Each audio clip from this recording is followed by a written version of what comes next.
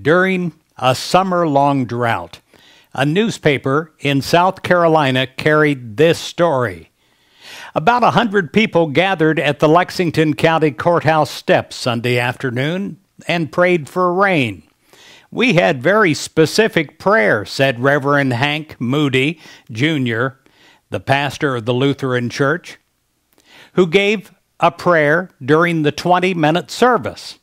"We prayed for a gentle, soothing rain for the land, a rain without lightning and storm, a rain that would nourish the land and refill the ponds." The article continued.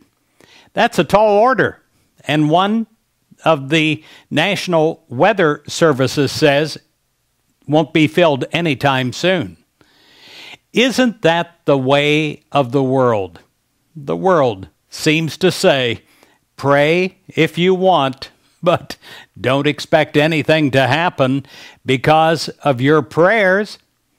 But by the next weekend, the city had gotten more rain in that 1 week than the previous 3 months combined. The rains came, but not without a storm. A neighbor lost a tree to the high winds, and on Friday there was a fierce but a brief thunderstorm. There are 2 types of thought, my friend: God thought and worldly thought. A useless human exercise is tossing and turning in the middle of the night instead of sleeping like a baby. You are tired, you need rest, but you're awake. You're wide awake, worrying about the pressures that you have, worried about finances, and worried even about not sleeping. The biblical term for this is the thief in the night. Your own mind is robbing you of peace and rest. The harder you try to sleep, the more you toss and turn. Perhaps we're looking at this in the wrong way. What we need to do is to look to God, but instead we're looking to our own problems. Dale Carnegie said, "If you can't sleep, then get up and do something instead of lying there worrying." It's the worry that gets you, not the lack of sleep. Job 4, verse 6, teaches about building your life on the rock. Is not your fear of God your confidence? Now, fear could translate as respect. In the middle of the night, do you respect God? Do you respect God's power in your life, in your problem, in your challenge that you're dealing with? Do you respect that divine power? Do you know what that power can do? Now the verse continues, "And the integrity of your ways, your hope."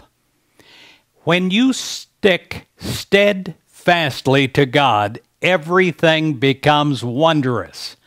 Today is a tomorrow we worried about yesterday. In one of the glass cases in Washington, D.C.'s Smithsonian exhibit is a fur coat with a story. It is the fur coat of Marian Anderson, the great singer. It was her dream to buy a fur coat, and she bought it. There was another fan of hers at the time who never thought that she could do what Marian Anderson did. But she looked, she listened, she read articles about her, and dreamed. Her name? Mahalia Jackson. In the early 1950s, she found herself before a sell-out crowd at Carnegie Hall. And she said, as she stood there, she recalled gazing out at the thousands of men and women. She was just standing there as a baby nurse and a washerwoman. She stood there before the crowd, and she wondered if she could even utter a note. What was she to stand before this crowd? Who was she to stand there thinking that she had the power of Marian Anderson, Lily Pons, or Caruso, who had all stood there on that stage before? After all, she was just a washerwoman and a baby nurse. And then she was reminded again, she was not standing there as just a baby nurse and a washerwoman. She was not standing there as just flesh and bones, but filled with the presence of God who could bless through her. She opened her mouth. Now, she was a little shaky at first. She opened her mouth, and that first note didn't come out. But she kept going. It would have been easy for the human in her to walk off stage and say, well, I tried this. But the human would think about it for the rest of her life. Mahalia knew God could do it through her. She opened her mouth again, and the notes this time came out. And soon the audience became excited. As the beat picked up, the people were clapping and screaming and out of their seats. She was, what many say, the greatest voice of all time. Mahalia was asked many times afterwards to go to Las Vegas and to sing jazz. One time she was offered what was a great deal of money to make just one appearance. But do you know, my friend, she refused to do it because she said, no. She said, I'm a gospel singer. I stand on stage for one reason, and that is to bring God to people. She said, when you sing jazz, what do you have when it's over but the blues? When you sing gospel, you have something to take home. She refused to sing anything but songs about God. When Mahalia died in 1972, her funeral was attended by so many that the Greater Salem Baptist Church in Chicago had to hold the service at Chicago's McCormick Place Convention Center, a huge facility that often hosts some of the biggest shows in the world. 40,000 people came to her funeral. On her tombstone, this is written, apart from Christ, there is no explanation for such a life. It can be said of you too. It truly can. When you're having great success and those moments are so sweet in life, remember why you got there. I sure do. You got there because of God. God is the great abundance and prosperity for the human being. If we will follow God, be loyal to God, and respect God in the moment. How do you rise above the conditions in your life? How do you rise above lack, limitation, and worry? You do it by consistently going to God and rising above former problems that before have trapped you down. Proverbs 3:25 and 26 teaches about true security. Do not be afraid of sudden panic or the storm that strikes the wicked, for the Lord will be your confidence and will keep your foot from being caught. And where is your foot caught? It is caught in the problem. You yank at it and you pull at it, but it's like a bear trap. And you don't know how to get it off of you or get out of it. It is true, you might have stepped there, but God knows how to get you out of the trap. Mark Twain said, drag your thoughts away from your troubles by the ears, by the heels, or by any other way that you can manage it. A lot can be learned by watching a professional logger. It's fascinating how they take apart the log jams in the river. There seem to be like 10,000 logs in the river, and they're all jammed.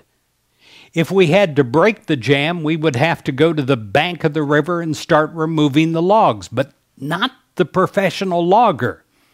He climbs a high tree, takes his time, looks over the situation and finds the one log that is causing the trouble, blows it up, and then the stream takes care of the rest of the jam by flowing the logs down the river.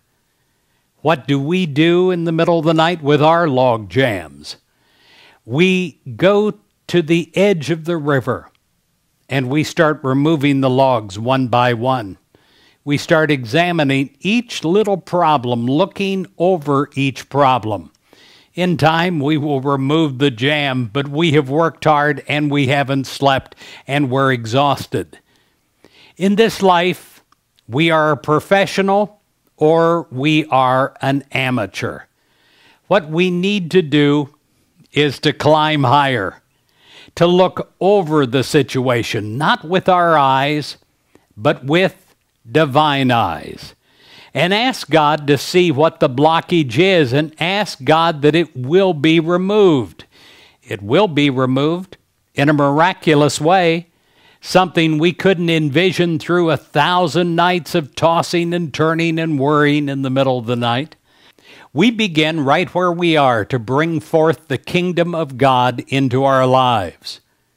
Every problem of life can be successfully solved if we begin with God. Begin with God. Sometimes we end up with God as a last resort. This is the hard way of doing it, sort of the school of hard knocks. We don't have to do it that way. We can begin with God. When we realize that we can connect ourselves with God and prove what Jesus said, "The words that I say to you, I do not speak on my own, but the Father who dwells in me does his works." John 14, verse 10. Almightiness begins to appear. If you are given to worry and anxiety, think about the spiritual confidence and trust of God instead. Think about God instead of the problem. This will at once relieve your mind of thoughts that have stirred you, and the power of God's Spirit will begin its work of straightening out your challenges. Everything will turn out okay. We all know God is here in our lives, but God has to be more than just a resident of your life. God has to be the head of your life. There's a huge difference of being there and being in control at all times. In the middle of the night when we're worried about finances or things going on in our life, we are all into detours. It boils down to living a life as a professional or an amateur. It goes down to the question, are you satisfied with the detours, or do you want, once and for all, the direct route? The direct route is the spiritual route, the route of ease, the route where your burdens are light. Paul said in the Bible, "This one thing I do," Philippians 3:13. Most of us would have altered that and confess, "These 50 things I dabble in." We don't just do one thing. The thief that comes in the night then finds easy passage into our peace of mind. Leo Buscaglia said, "Worry never robs tomorrow of its sorrow. It only saps today of its joy." In Luke 12:22 and 23, Jesus says, "Therefore I tell you, do not worry about your life, what you will eat, or about your body, what you will wear. For life is more than food, and the body more than clothing." What Jesus is talking about here is all the outer things, all those outer things that affect us, the bills, the pressures that worry us. Think about God instead. God says, instead strive for God's kingdom, and all these things will be given to you as well. Do not be afraid, little flock, for it is your Father's good pleasure to give you the kingdom. Luke 12:31 and 32. Make purses for yourselves. Luke 12:33. A purse is where you hold your valuables. You might not have valuables in it today, but you would like to. You have a purse inside of your heart too. And this is what Jesus is talking about. He says, make purses for yourselves that do not wear out, an unfailing treasure in heaven, where no thief comes near, no moth destroys. For where your treasure is, there your heart will be also. Luke 12:33 and 34. Jesus talks about this mysterious thing that few have understood about being dressed in the night. It is about those evenings you have a tough time getting through. It is about remembering God. It says, be dressed for action and have your lamps lit. Luke 12:35. Does that mean that you're to go to sleep with your clothes on? Are you to leave the lights on? No. It means you're dressed in God consciousness and awareness. How are you dressed? How are you clothed? You are clothed with what Jesus talked about a few verses earlier. Even Solomon in all his glory was not clothed like one of these. Luke 12:27. You're clothed with firm faith in God, and you know every moment of the night and every moment of the day that you're protected, you're taken care of, and your life is sweet. Your lamps are lit, the illumination of God is on. How special your life becomes. The key to a great life is faith. If you want to open the key to new doors of possibility, the location of the key is remembered in church. Now, not necessarily the walls of a church, but the church inside of you. What are the four walls of a church anyway? They are what they contain. You attend your church to experience faith, but you're individually receiving that faith through your individual connection with God. You come to gather together with others to remember, and that faith power builds. It is a collective spiritual power that takes place. In the Bible, in Jesus' day, the word church was taken from a word that means called out ones. I like that because I believe when you go to church, you're called out. It is not by accident. You're there by divine appointment. Whether you're there for the first time or whether you've been there for many years, you're there to remember and recall your power and your gifts from God. Faith is awareness in you of the reality of the invisible. In today's world, we think of culture as ethnic culture, environmental culture, business culture, home culture, but the thing that really matters is soul culture. That's what's really going to make the difference in your life. How is your soul doing? That's the bottom line question.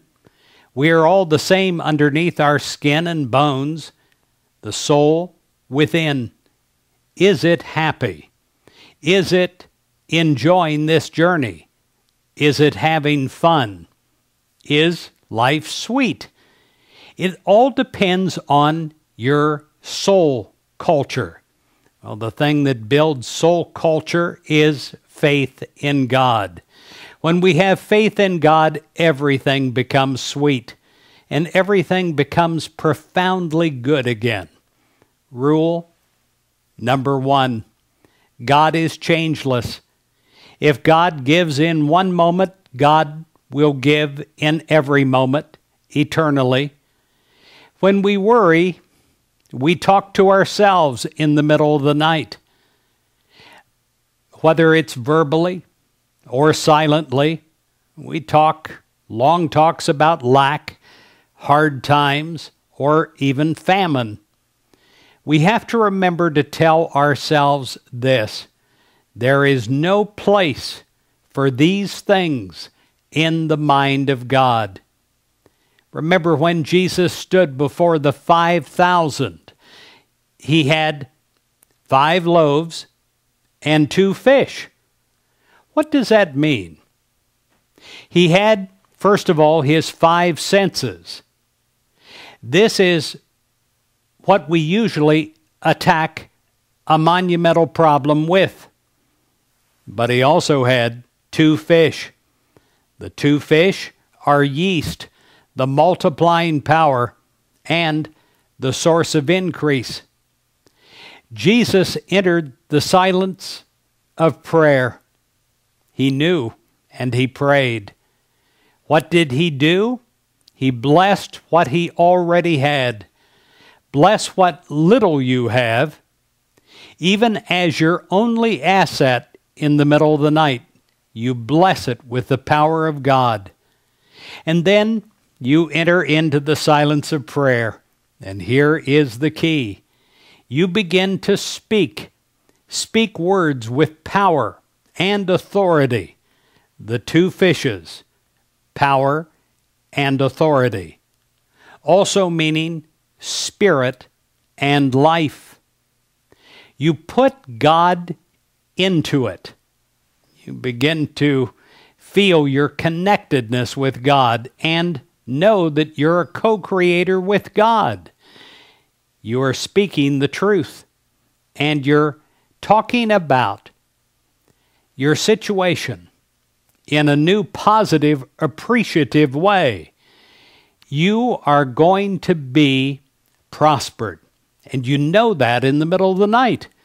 You're sending forth a spiritual vibratory power that breaks down the inertia of the jam caused by thoughts of fear and lack. And there is a newness in you that comes in the middle of the night. Say in prayer, I am God's offspring, and I must think as God thinks. Therefore, I can't think of any lack or any limitation. You are now thinking, wait a minute, there is no lack in God. There might be lack in my life temporarily, but there is no lack in God. The only lack is my fear of lack as I lay here tonight.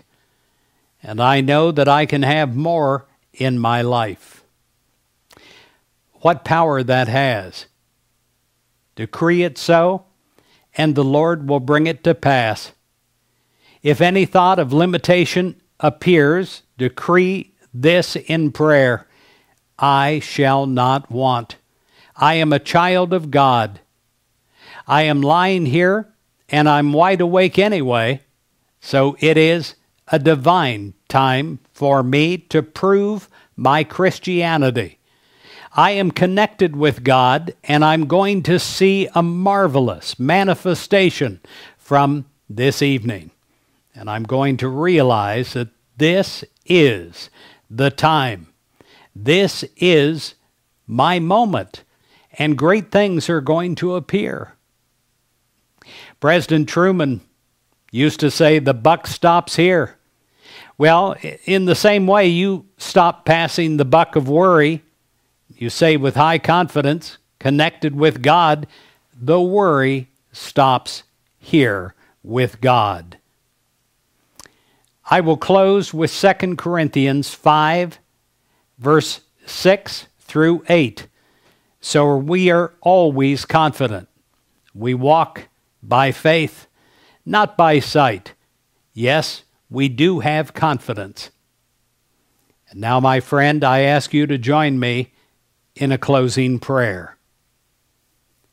I am, dear God, always provided for. And I know this now, and I will know this at all times. I pray that I'm reminded of this the next time that I need to know, even in the middle of the night. I have faith in you, God, as my omnipresent help in every need. I have faith in you, God, as my almighty resource. I trust you, God, to preserve me in abundance. I trust you, God, in every part of my life, and I turn to you, God, because I believe that you are a rewarder of them who seek after you. I give thanks this sweet spiritual moment to you, God. In Jesus Christ's name, I give thanks. Amen and amen.